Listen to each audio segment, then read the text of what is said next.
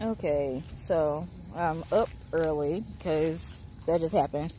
So I just kind of want to see about a bit of raspberry trellises, if you will. So I was, this thing about people who like build all these trellises and stuff, but I don't want to do that just because of how flexible and convenient it can be to use what you have already in the garden. Which for me right now is I have this nice fig tree, and there's also a blueberry bush that I've been using to support the raspberries. Now this fig tree hasn't really hardened off yet. It's new, so like all of this new growth is really too soft to support the raspberry right now, or like fully, but it is keeping it off the ground.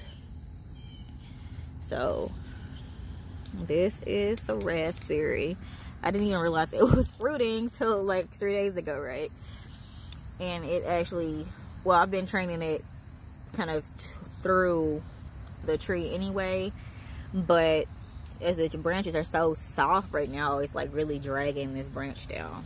It's working better in another place, and as the tree hardens up and gets bigger, this will be a lot more supportive.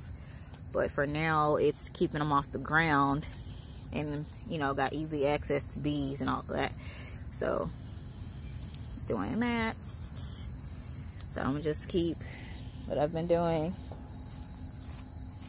There's some more raspberry bushes. These aren't fruiting, though. So, they're actually not that heavy when they don't have any fruit on them. So, they kind of just stand upright for now. And there's another. Oops. I just accidentally pulled off a leaf. This one has fruit on it. And there's not any other trees over here right now. Well, there is another fig tree, but it's very small. I just put it in the ground. So let's come over here so we can see the other. So let's see. You got this blueberry bush needs to be pruned. This is its first year in here. So at this point, I'm just lucky it stayed alive because it's been looking roughity rough all summer. So, okay, this other raspberry, I just pulled this off the ground because it was actually growing upright like this most of the time, like most of the summer, until it started fruiting. Then it got heavy and decided it didn't want to be upright anymore. So I moved it back. Let me step. Try not to get eaten. So here are some raspberries. This blueberry bush is very supportive.